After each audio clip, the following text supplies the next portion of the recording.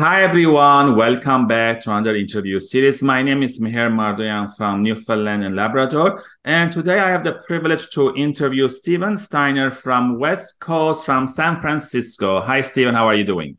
Hello. I'm doing great. Thank you so much for having me on your show. Thank you for being here. So Steven, he's an analytical UX architect who defines clarity from ambiguity with a passion to grow, mentor, and empower others to solve customer problems.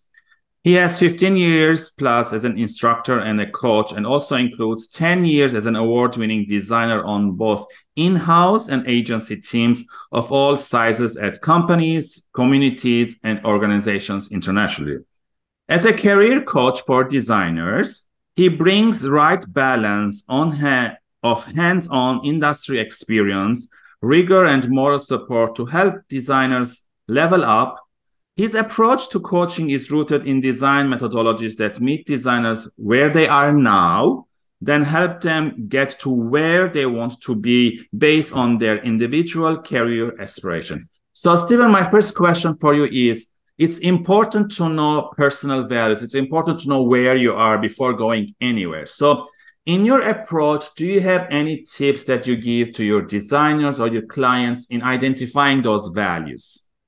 Yeah, absolutely. So when I start working with designers, really what I want to focus on is discovering what they want to do and defining who they are. Mm-hmm. So when you discover what you want to do, you want to look at roles and responsibilities, you want to look at location as well as compensation to understand what you identify as your requirements of how to pursue what you want next. Okay.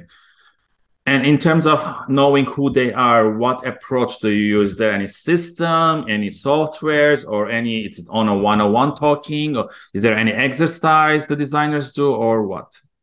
Yeah, there's a few different ways. It really meeting the designer where they're at and figuring out kind of what works for them. I adapt to the personality. Mm-hmm. Although one activity that tends to work the most for designers is doing what I call a UX gap analysis. And Mm-hmm. it's really going out and reading job descriptions against what's been identified as 7 different types of designer roles. Mm. So there's 21 plus different job descriptions. It gets confusing sometimes. It's been identified as 7 different types of designer roles and really figuring out what the difference is between those different roles. So the designer is making an informed decision of Mm-hmm. saying, yes, I am more of a researcher or an architect or an artist or a strategist, like what skill set really resonates with them Mm-hmm. based off of job descriptions and expectations from delivering in that role. All right. Those are great tips. Thank you. For the audience watching for the first time, I'm going to ask Steven a couple of questions, and I'm Yeah. going to post them on a daily basis, kind of a journey with us. You can like, comment, share the video. So tune in next time for another great question with Steven.